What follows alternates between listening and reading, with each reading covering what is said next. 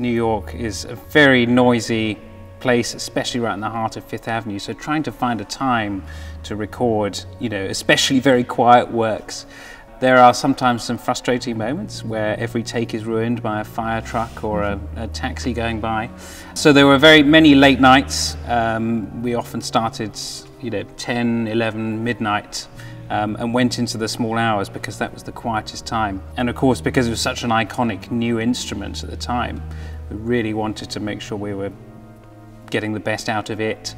Well, the results are superb, and I guess one thing that listeners can think about when they're immersing themselves in your music is that they can be transported to this magical moment when you had the church to yourselves, which is not something that we often get.